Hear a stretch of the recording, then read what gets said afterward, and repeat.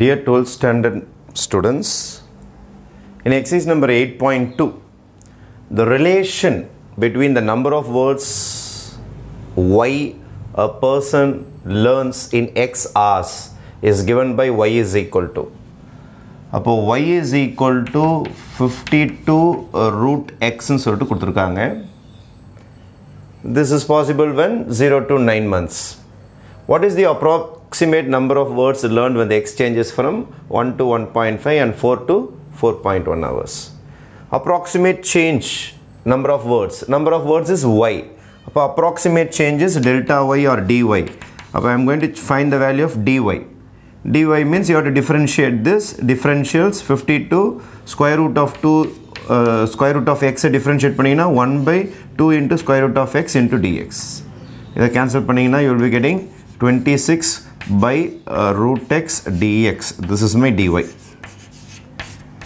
This is my dy. This is common for both the sums. Coming to the first sum, t to 1.1 hours. Appo change in the timings. Change in the timings. It's hours, not in months, it's hours, x hours. Appo first I have to find the value of dx.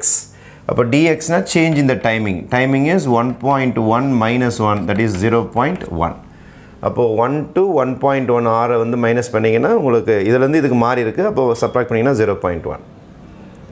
அப்போது நம்மளுடைய answer dy கண்டுபிடிச்சாகணும். எப்போ நான் when x is equal to 1 dx is equal to 0.1. You have to find the value of dy.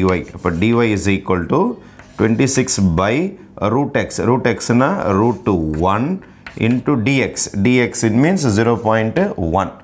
Root 1 1 தான் உங்களுக்கு. அப்போ 26 into 0.1. அப்போ 2.6 words. 2.6 words. இது approximate பண்ணிங்கன்னா 3 words சொல்லிக்கலாம். 3 words. Because dy is words. அப்போ approximate 3 words. அப்போ 1.1 ஹவர்ஸ்லேருந்து 1 ஹவருக்குள்ளார கிட்டத்தட்ட 3 words கற்றுக்கலாம் அப்படின்றது தான் இந்த சம்முடைய அர்த்தம். approximate 3 words. Coming back here, same concept, dx is equal to 4.1 லேருந்து you have to subtract 4. Therefore again answer is 0.1 தான் உங்களுக்கு மீண்டும். ஏன்னா இங்கேயும் 1 தான் டிஃப்ரென்ஸ் வருது உங்களுக்கு. அப்புறம் when x is equal to 4 ஆனால் இங்கே when x is equal to 4 dx is equal to 0.1, you have to substitute here. But dy is equal to 26 by root x. Root x is root 4 into dx and 0.1. But 26 by 2 into 0.1. If they cancel panina, you will be getting 13 into 0.1. 0.1 multiply panina 1.3 ஒரு decimal.